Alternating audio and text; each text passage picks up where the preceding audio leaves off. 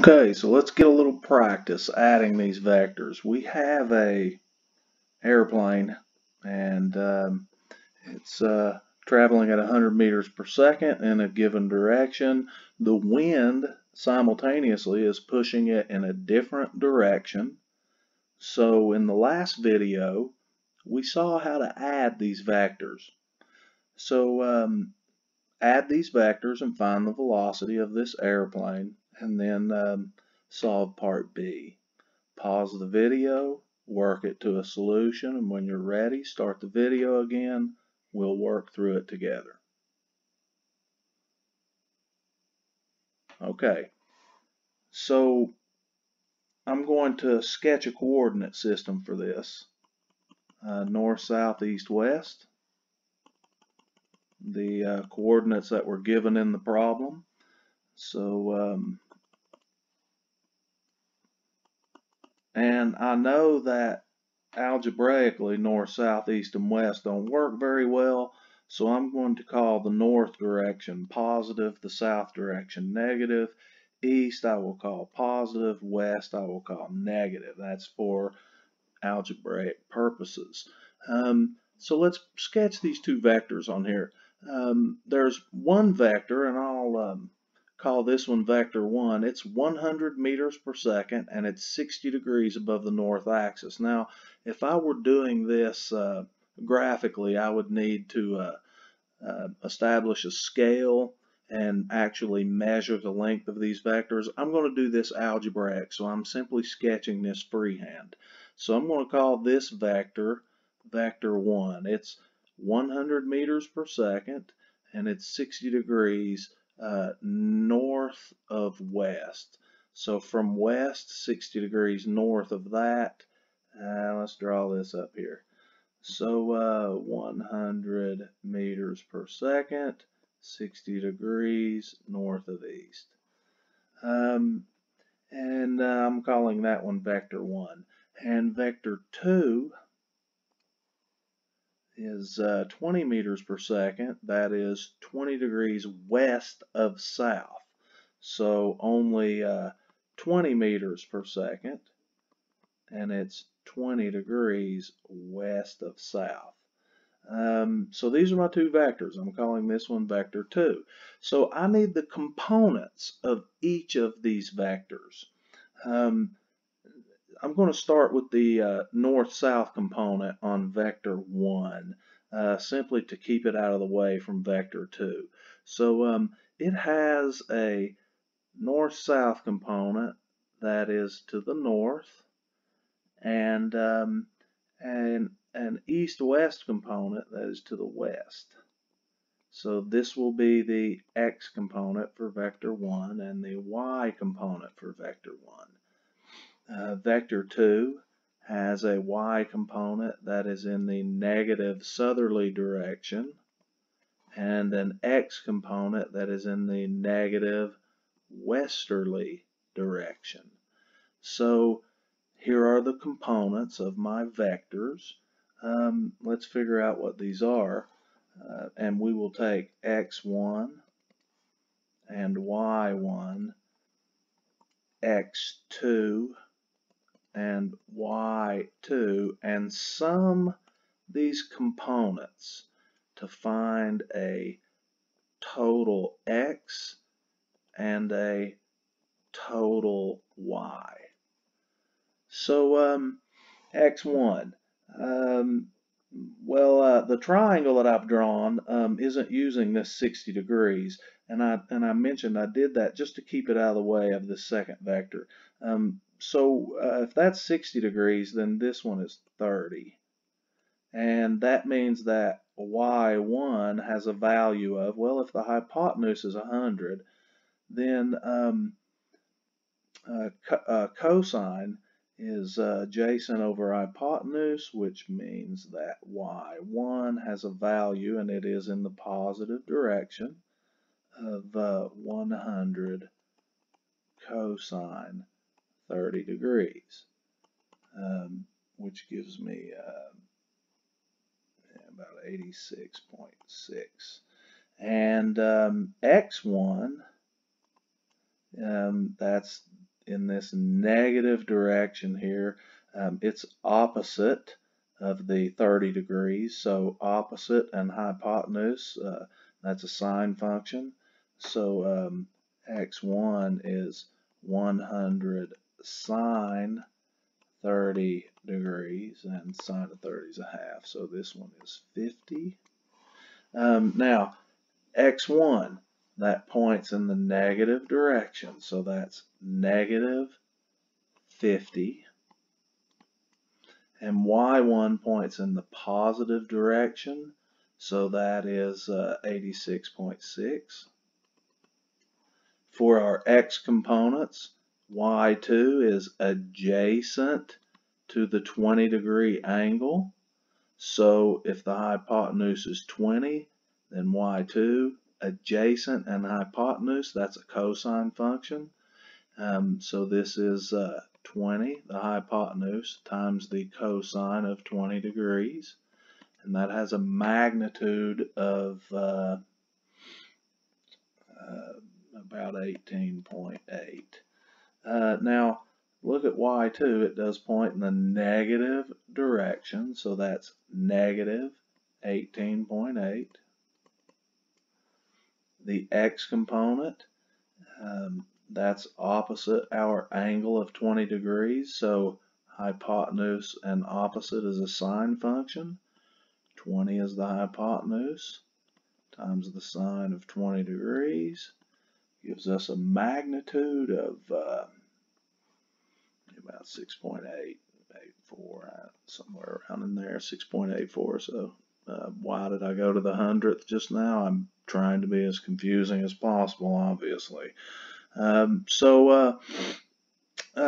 x component does point in the negative direction, so that x2 is negative 6.84. And so to get an x total, the sum of these two is apparently negative 56.84. And the sum of the y components is 67 or so, 67.8. Yeah, looks about right. Okay, so I have the x and the y components. Those are the components of the resultant I'm looking for. So if this is my north, south, east, west coordinate system, I have a y component of 67.8 and an x component that is in the negative direction, 56.4. And my resultant is from the origin to the head of the second vector. So that resultant, which since these are velocity vectors we're adding, is the velocity or average velocity of this object. That looks like two sides of a right triangle.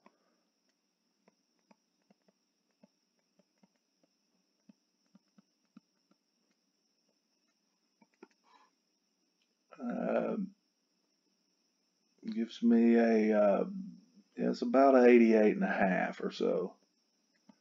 88.5 meters per second. Now, this is velocity, which is a vector. And since it's not on a primary axis, I can't just use positive or negative as its direction. I must give its direction in degrees from one of the primary axes.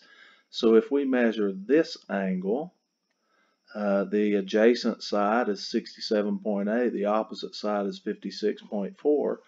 So that's a tangent function. I don't want the tangent of that angle. I want the angle in degrees. So the inverse tangent of opposite, 56.4, over adjacent, 67.8, gives me an angle of about 40 degrees. And that angle was measured to the west from the northern direction. So this is west of north. So if my velocity is 88.5 meters per second, the direction is at 40 degrees west of north. So here's my velocity. That answers part A. So now let's solve for part B. What will be the plane's displacement after 1 hour? Well, we know the average velocity is 88.5, has a magnitude of 88.5. So if average velocity is displacement over time, now please note, guys, this displacement delta x. You know I'm not speaking about the change in any particular x component. I'm simply using delta x here to represent displacement as we learned in an earlier video. So if we know velocity and we know delta t, the time of 1 hour, then I think we can find delta x, because delta x then is just v average delta t. This equation at this point is no different than saying distance is speed times time. So in this case, delta x, the average velocity has a magnitude of 88.5 meters per second and a direction of 40 degrees west of north. And the time is 3,600 seconds. So 1 hour, guys, that's 60 minutes times 60 seconds, 3,600 seconds. We can't use hours with meters per second. Second and hours, that's not the same. We need consistent units. So this is 3,600.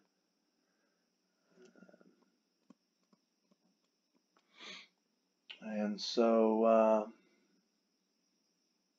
this looks like about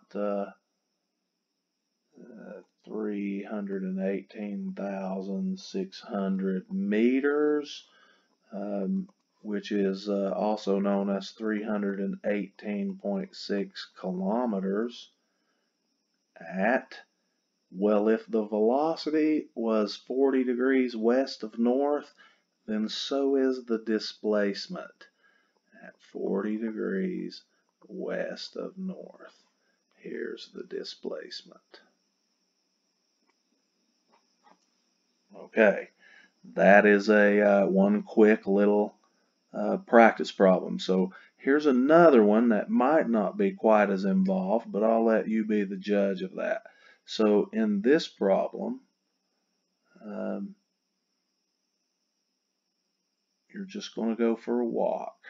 So pause the video, read through the problem, set it up, and solve it.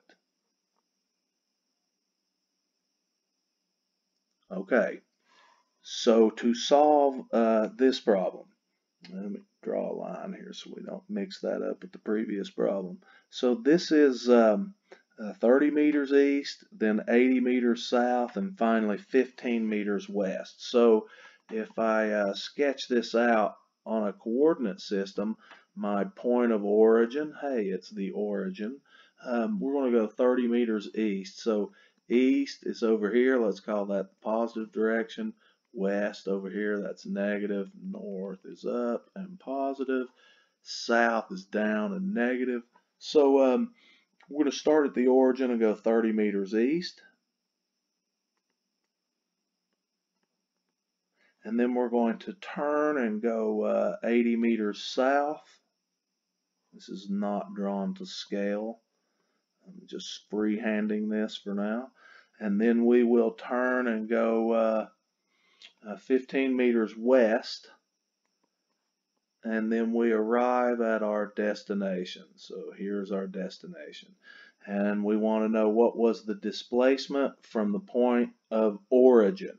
Well, straight line distance from starting point to ending point is here.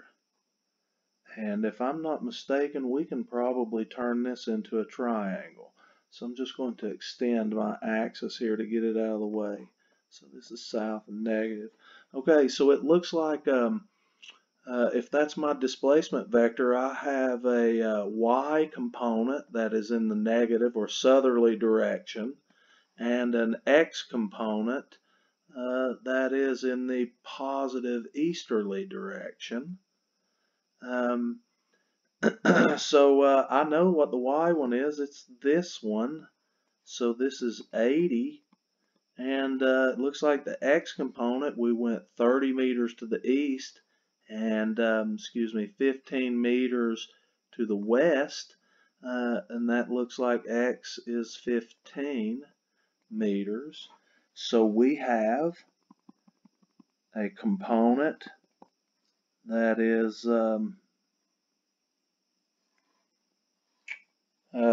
80 meters in the negative y direction or south, so we go 80 meters this way, and then 15 meters in the positive x direction, and our resultant is from the origin to the head of the second vector. That's the resultant, which is the displacement.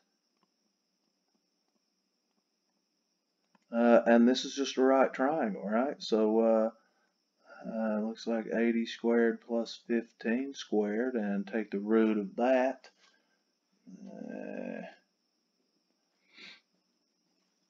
This is about 81.4 or so.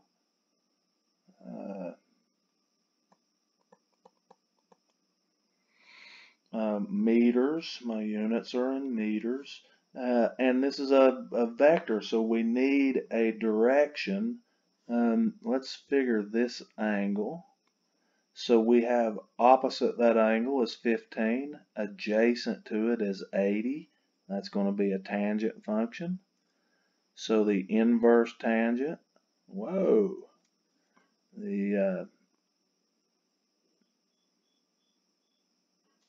wow. Okay, anyhow, the inverse tangent of opposite, which is 15, over adjacent, which is 80, gives me about 10.6 degrees or so. So my displacement is 81.4 meters at 10.6 degrees. Now, this is the southerly direction, and we calculate 10 degrees in the easterly direction from south. So that's east of south.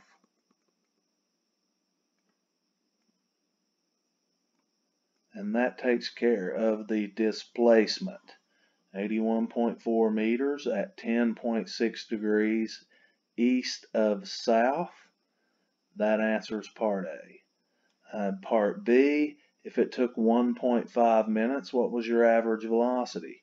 Okay, 1.5 minutes. Guys, average velocity, V average is, if I'm not mistaken, displacement over time. So again, this does just mean displacement, delta x, just the displacement. So we know that our displacement is 81.4 meters at 10.6 degrees east of south. So 81.4 meters at 10.6 degrees east of south. Over the time, 1.5 minutes. Minutes is not consistent with meters per second. We could do meters per minute, and that wouldn't technically be wrong. It's just not really a common unit of measurement for velocity, but meters per second is. So let's put this time in seconds. That's 90 seconds. So that's about 0.9 meters per second. And again, velocity is a vector, so we must include the direction 10.6 degrees east of south.